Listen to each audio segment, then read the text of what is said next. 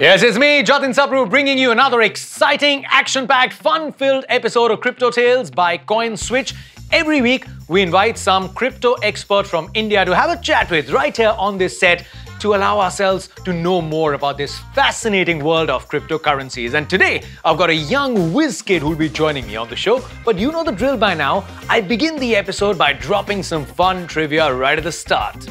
But आज की trivia आपके लिए fun हो सकती है, James Howell के लिए नहीं है. Who's James Howell? I'll tell you.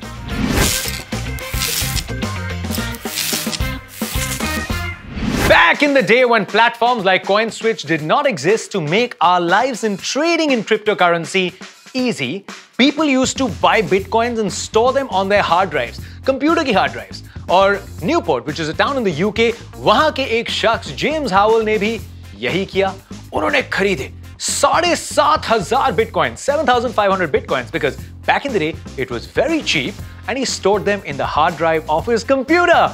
And then what did he do? He forgot about it. Yep, he did. आज की रेट में वो 7,500 bitcoins की वैल्यू होती बस $400 million. Yep, that would have been the value. Now, उस hard drive में डाल के वो भूल तो गए, लेकिन कहानी में एक और twist था. He had two identical hard drives. So one day, he picked the hard drive with the 7,500 bitcoins in it and threw it in the trash. Yep. Many years later, now Bitcoin is splashing across the headlines, the prices are going up. James Howell realizes he's got 7,500 bitcoins. So he pulls out the hard drive which he has, he plugs it into his computer, only to realize he's got the useless drive. James Howell still is trying his best and spends his days arguing with the city council and pondering over his lost treasure buried somewhere outside the city in a garbage dump. With James Howell's story out of the way, it's time for me to invite my young whiz kid of a guest onto the stage. Now, he's got two extremely successful tech startups already. One, a blog called Techie Scoops, and the Blockchain School. He's working with crypto startups around the world as a marketing advisor and a consultant. And the fascinating bit is, he's only 24 and just graduated from college. Ladies and gentlemen, give it up for Saurabh Sharma.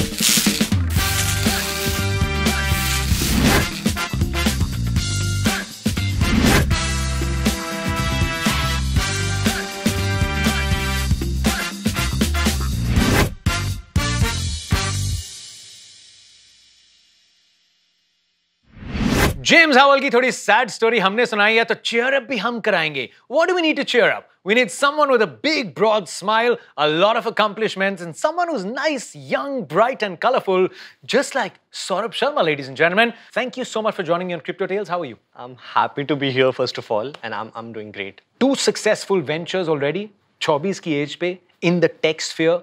Start कहाँ से हुई ये journey? I wanted to do something different, right? I was always passionate about building or doing something of my own. While writing, I stumbled upon blockchain. I stumbled on Bitcoin, honestly. But something was more on the emerging technology side. There's a community based out of Toronto. They recognized us as a top 3 channels in Asia were appreciating or writing about blockchain. Then started receiving a couple of invites for blockchain conferences. The Blockchain School. Yeah. How did that come about at such a young age? How did you decide that, hey, let me start a school? I was talking to a couple of people and someone just pinched on this. You're from India, what's wrong? Where are the supply of engineers that's coming from decades? And so India is like a mass producer of techies, right? We produce and provide software developers to the world.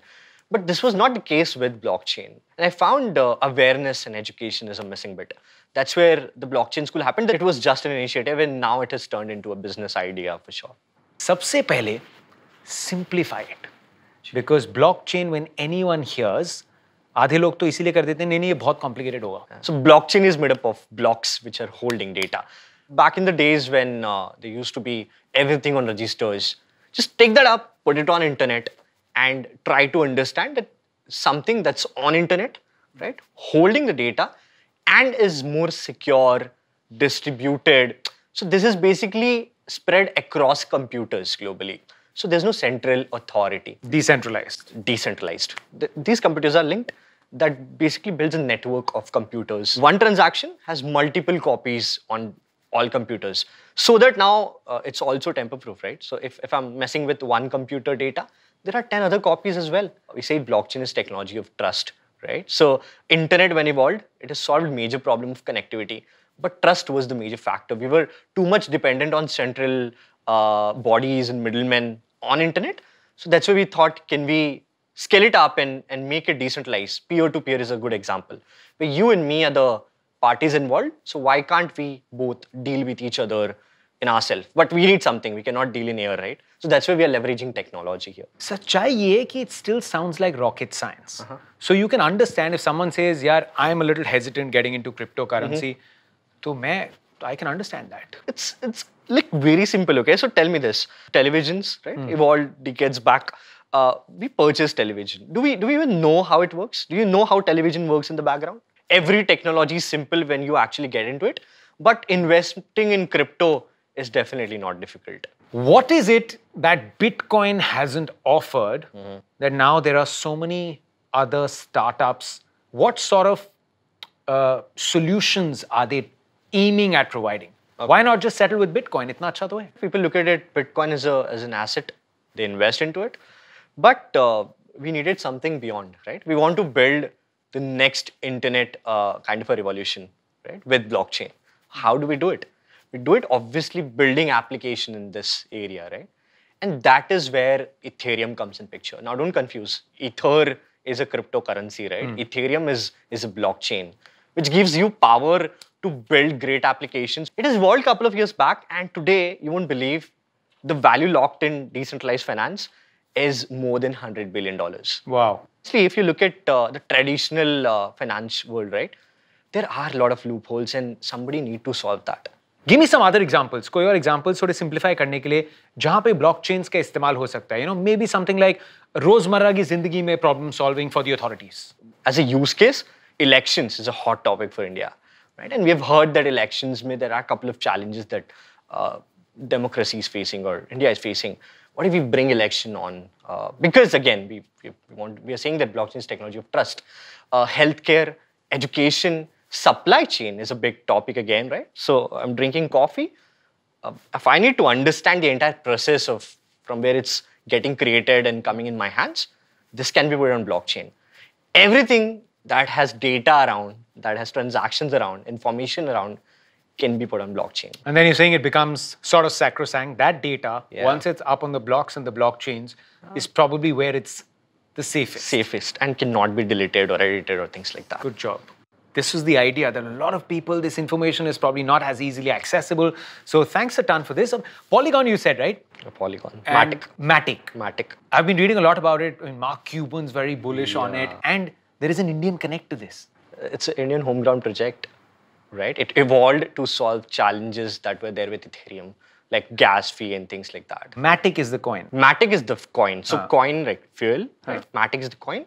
Polygon is the network, it's blockchain. ये Indian Connect के नाम पे मेरे portfolio में कैसे नहीं हो सकता? I'm going to get onto CoinSwitch. I'm going to get this. I mean, purely there is an Indian Connect to this. This has to be in my portfolio. What I've realized is that if you get onto CoinSwitch, while I'm learning more about cryptocurrencies, I'm also taking some hints and diversifying my portfolio. Wow. Yeah. While you were talking about it, I have Polygon, Matic as part of my portfolio. Congratulations. I mean, that's how easy it was. You've got a few? Yeah, obviously. मतलब subtle तरीके से पता कर रहा हूँ. Let's come down to crypto, right?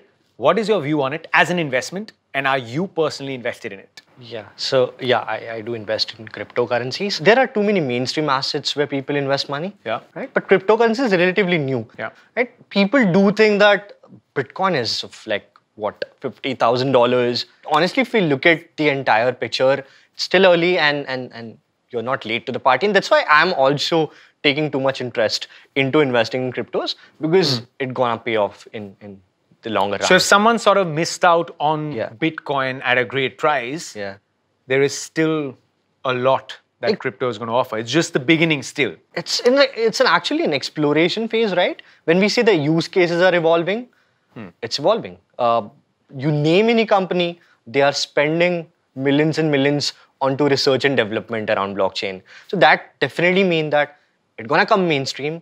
It's actually, so it's happening now, right? Because India is talking about cryptocurrency. The world is talking about cryptocurrencies, and it's definitely going mainstream. But yeah, as I said, you're still early And I think the movers and shakers of the world are talking a lot about it, and that's getting everyone's interest, right? I mean, the Jack Dorseys of the world. There is Elon Musk. So they have understood the power of the technology. They understand money. They have the game, right? These are the people who are definitely shouting out loud when it comes to cryptocurrencies. They have their own favors for sure. They have their favorite cryptocurrencies. But the best thing is they are considering it. Bitcoin or Ethereum? Interesting question. And I have an interesting answer to this, okay? If everything got executed very nicely, Bitcoin can be that currency which can be basically used for this universe, right? But I'll have to choose Ethereum. After building up, it could take you to Mars. After Dubai, Thailand, Spain, it could take you to Mars. But you still opting for Ethereum? I'm still opting for Ethereum. There are two things, right? Store of value, right?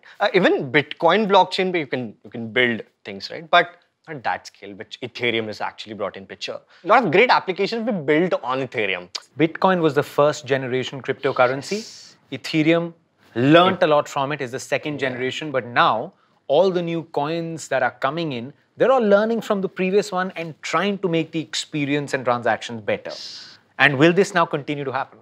Is it a win-win situation for all the investors? It is a win-win situation because the more opportunities you have, the more options you have, you love it, right? Every time there's a new blockchain coming in or there's a new product coming in, that's where the cryptocurrency comes in picture. There's no coin that is coming first. It's the technology that's coming first. And then you have the coin which is powering that technology. Just like so many other subjects that are taught, right? Which might be new, which makes them more fascinating. Could this become mainstream? It's just a matter of time, right? So the moment applications are scaling so rapidly, the moment use cases are scaling so rapidly, there's definitely the evolution that I can actually imagine. And that's the mission. We really want blockchain to go mainstream. And I think adding this to curriculums in schools and colleges and universities, this can just be cherry on the cake. Like, why not? I'm teaching blockchain here to a set of audience. Why not teachers in schools and colleges teaching blockchain to everyone? And then we are in a definitely new world, which is like people are already an expert and they are known with blockchain. Saurabh Sharma, I don't know about you, but मेरे को बहुत मजा आया show में. मार जाने की सोचना मत, because I'm going to block your travel and chain you to India. To be very honest, we just wanted to simplify it for all the viewers out there, and I think Saurabh has done a phenomenal job in doing just that. More power to you, Saurabh. Cheers. Wasn't that amazing? I know it was also intense and it was also complex, but guys, I mean, cryptocurrency might sound like rocket science. At least buying cryptocurrency is not that hard. All you need is CoinSwitch, India's simplest and largest crypto trading platform. With that, it's time for me, Jatin Sapru, to wrap up this episode of Crypto Tales. Promise I'll bring you another fascinating guest to discuss everything about the cryptoverse right here on this very set. But until then, take care, unblock, and join the chain.